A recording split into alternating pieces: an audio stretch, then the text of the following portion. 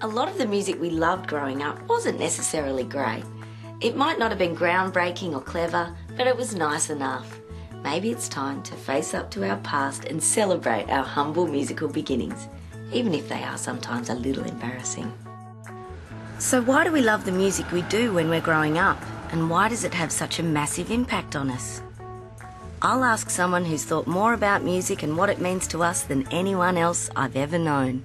I found my diary from when I'm 13. Now, don't show this to anyone, Alan. The Judy Bloom diary. I was 13 and I wasn't allowed to go and see... Better keep it quiet around here because it's, you know, not the place. Wawani at the Oriental Leisure Centre, okay? Oh, that's disgusting. I know. Mum wouldn't let me. Look at what I wrote. You know my mother. You know my... Oh, I know, Nancy. Oh, I hate mum, I hate mum, I hate mum, I hate mum, I hate mum, I hate mum. And what's most telling about this is you haven't even spelt mum with a capital. No. Like, you don't even care. You care so little about her. But, no, all I get is, quote, "You've got plenty of time for that when you're older," end quote. Well, when's bloody older? When I'm about 20, I'll probably be allowed to go, but I'll be too old by then. Well, and that's one of the things. Teenagers' brains, completely different. What do you This mean? is true.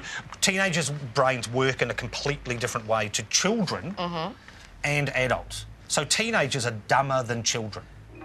Kenny, you are the undisputed champion of the love duet, a musical form that I must say I haven't grown out of. I love to this day. And you know what?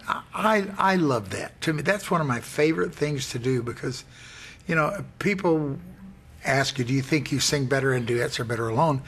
Because you have so much freedom alone. You can do what you want to do. But to me, it's like, you know, in high school when you run the 100-yard dash and someone says, run as fast as you can, you run as fast as you think you can, but you put someone alongside you who runs faster, and you will run faster. So that's what happens in duets.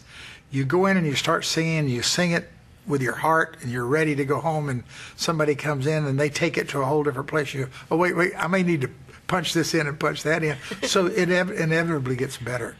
How do you know who you want to work with or who's going to work well with you? One of the things I learned very quickly, and I've done a lot of this stuff, is you never start with a partner.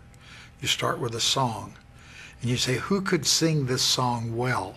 So every song I've ever done, I've started with the song.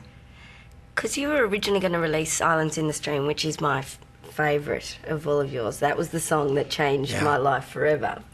You were going to release that as a single just yourself. Well, we recorded it with Barry Gibb, as you know, and Barry and I, you know, when you sing with Barry Gibb, you become a Bee Gee. That's all there is. You don't have a choice. Everything sounds like the Bee Gees. So we went in and I kept singing this song. For 4 days, I sang this song by myself.